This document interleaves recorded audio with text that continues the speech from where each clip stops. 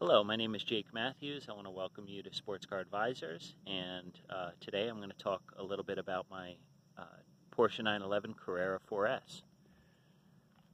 My Porsche 911 Carrera 4S, as you can see, is a 996 C4S, and today I'm going to talk a little bit about things that I haven't done to this car. That is to say, things that have not been modified or changed from stock, and would like to talk a little bit about why I have not changed certain things on this. Some things that maybe commonly people do change on them or modify. The first thing is the suspension and ride height. I have left stock. I live in New York, and here we have, the seasons can heave the roads, you get potholes and uneven surfaces, and I have found that the ride height on this car, as from the factory, which actually is a turbo suspension, has been perfect. It's a very compliant ride here on our highways and back roads. As well, it's sporty enough for sporty driving, and so I've found the spring rates and damping to be perfect, and I do not intend to do coilovers or lowering suspension or anything of the like. At least at this point, I found it to be fantastic suspension setup. Next thing is tinted windows. I have not tinted the windows on this car. I believe it probably has a slight tint from the factory. Here late in the day you can see it does look a little bit dark. It's a black interior, of course. But I like the look of the car without tints, and frankly, from a functional perspective, it's not needed on this car. The air conditioning is really, really good on these 996s, at least on this 2004 Carrera 4S. 100-degree day, no problem. Cool the interior off just with the air conditioning in there. So tinted windows, I have not done it.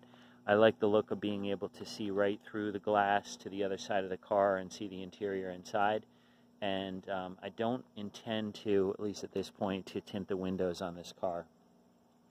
Next thing some people do to these cars is they'll put on a fixed rear wing or modify the rear in some way. I see no reason to do that. I have not really thought about that. And you'll see sometimes people will put a sort of a GT style wing on here or an Aero style wing, fixed wing. I don't see any reason to do that. The car has a speed-activated rear spoiler that comes up at about 70, I want to say 70, somewhere from 74 to 76 miles per hour.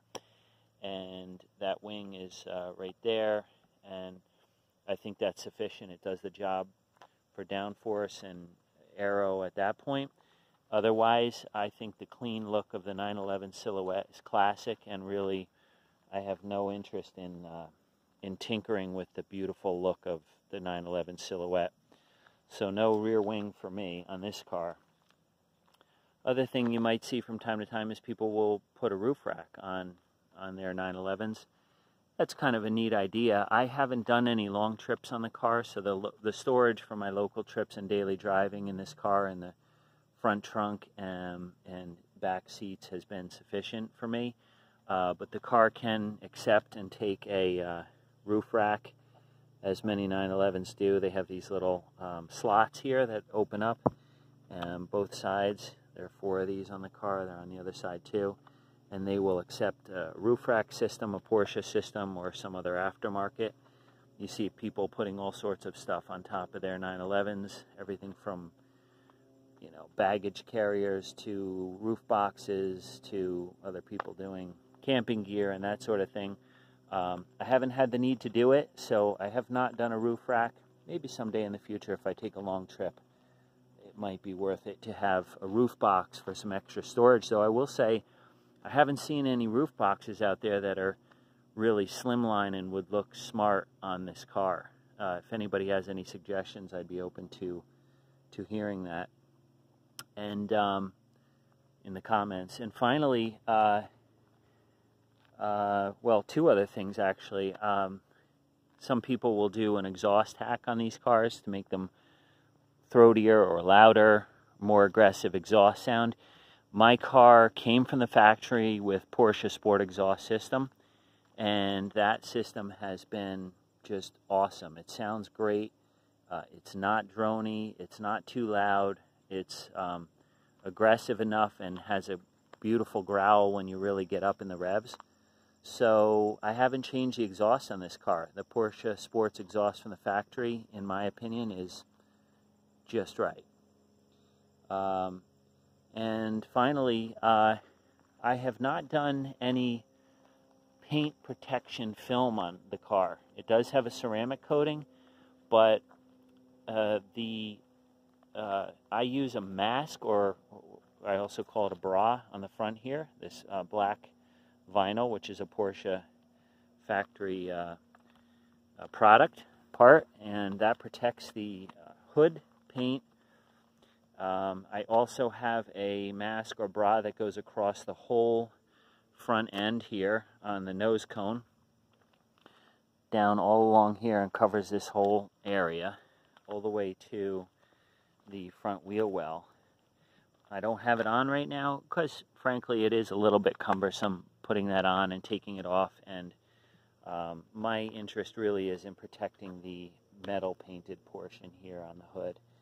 So I have not done paint protection film. That might be something to consider in the future, just for convenience and long-term maintenance of the car.